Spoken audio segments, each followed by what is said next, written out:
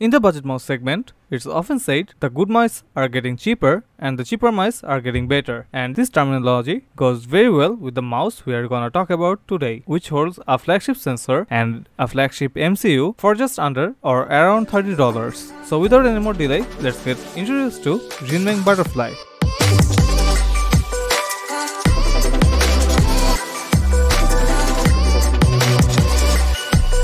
Today's review unit was sent to me by Gadget Nova. Gadget Nova has been one of the prime importers of PC peripherals in Bangladesh and being the authorized distributor of Attack Shark, Xinmeng, Free Wolf, and so on. You can grab today's Xinmeng Butterfly for only 3300 BDT for the next 2 days and for 3700 BDT after the offer ends. And now onto the video. So at first, let's get introduced to our today's brand for those who are unfamiliar with it. Xinmeng is a sub-brand of another company named Free Wolf, which is also a peripheral brand and has quite the popularity in the Middle Europe and in the Asia. Xinmeng has been recently popular in the budget peripherals market with their MS301 keyboard, which is one of the most thockiest pre-built keyboard you can find under $50. And with their affordable lineup continuation, they also introduced the Xinmeng Butterfly MS301. And now let's start the unboxing of it. Opening the box, at first we get a user manual, then a set of OEM grip tapes and an extra set of fits, and then on the right side of the box there is the extra accessories pack where we find a braided Type-C to A cable with a dongle extender attached at the Type-C end, and also the dongle extender is made out of metal and feels pretty solid to hold on. And with that, there is also the 2.4 GHz USB dongle. Also, there is a foam cutout with the shape of the dongle whose purpose we are going to be showing later. And after that, we get our dessert mouse wrapped in a foam pack. Last but not least, we have another surprise of this mouse, which is placed right off the cardboard, which is a battery charger with a 300 mAh extra battery inside, which we are going to be discussing in the later part of the video. And that's all to the unboxing.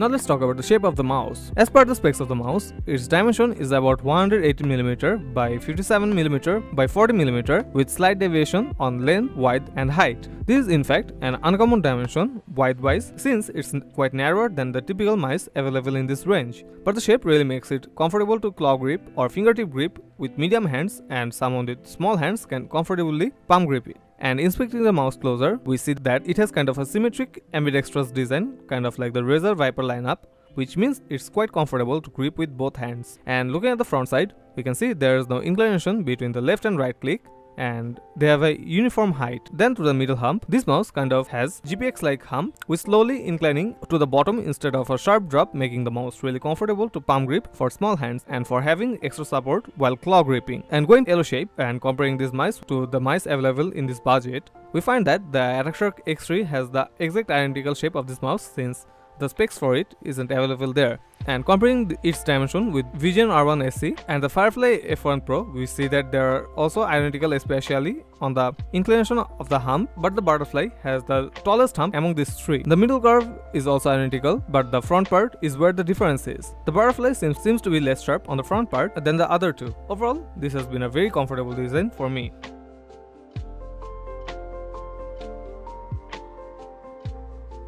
Since we ended our last part with mentioning about the comfort of the mouse, so let's talk about it now.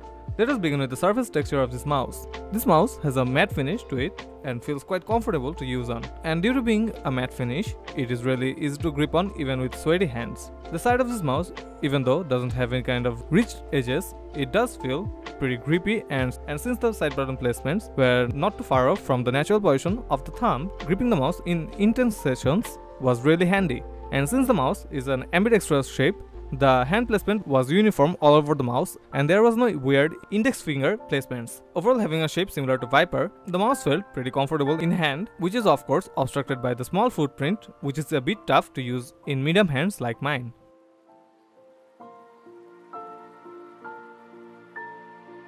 Now about the weight distribution of this mouse, and which is also one of the most significant part of this mouse. The rated weight of this mouse is 48 grams, which is the lightest mouse right now, under 4000 BDT. And now let's test the weight balance of this mouse. Holding the both front and back end together shows the mouse to incline on the left side, which means the mouse is a bit left heavy, and holding it sideways shows the mouse is heavy on the back side, which will also increase more if you install the extra battery pack. So if you are a very serious player, the distribution may concern you, but for the casual players, it is pretty normal and doesn't feel too uncomfortable.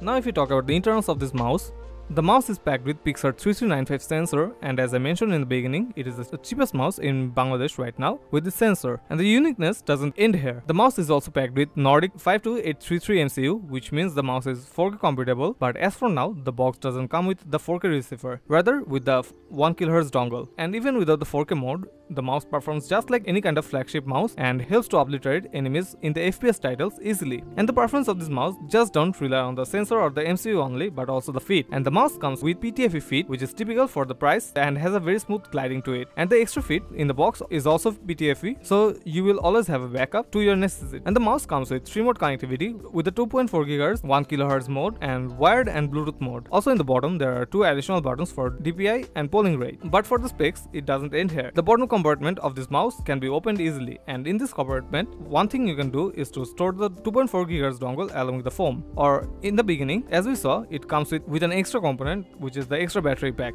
with a charger, which can be charged via both Type-C or barrel jack connector. And the battery itself is 300 mAh and is same as the 300 mAh inside the mouse. This makes the mouse have 600 mAh capacity and can work for longer gameplay sessions. And also the extra battery pack can be charged even while connected inside the mouse. Overall, the mouse is pretty well spec'd to me.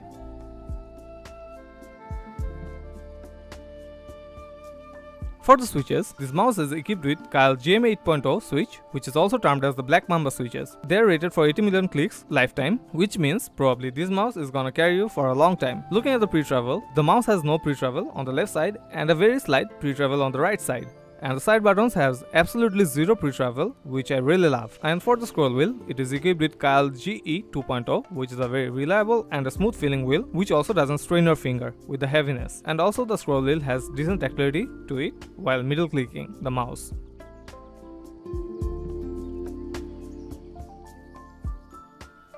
Then for the software, the mouse comes with a very minimal yet detailed customization based software. The first step of this software of this mouse has key remapping option as well as setting up the debounce time, which is best not to touch. Then on the second tab, you can set the DPI modes, then the polling rate, and also you can tweak the various options of the sensor features. On the third tab, we have macro option, and lastly on the last tab, there are the basic functionalities, but in the last option, there is an interesting twist which states it increases the mouse range but will drain the battery faster. So I'll have to try this out and update you guys later.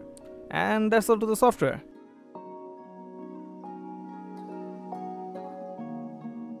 So, should you buy this mouse or not? In short, yes, I would absolutely recommend to get this mouse at this price range to anyone. And for the long answer why I liked it, for such a low price, the mouse comes with what you can expect in a mid-tier mouse packaging. I can have access to all the necessary grip tapes and the skates. There is also a braided cable, and especially there's the most charming part, which is the extra battery, which makes the lifetime of this mouse doubled. And it is a really good addition to the mouse space and makes Xinmeng stand out with a similar spec mouse. The sensor and the MCU also performs what you can expect for the Pixar 3395 sensor. In the end, this is a great mouse for the people who have small hand and people with medium or large hand who can clock read. I hope this video was helpful, and please do give a like or subscribe to support me in the future. Thank you.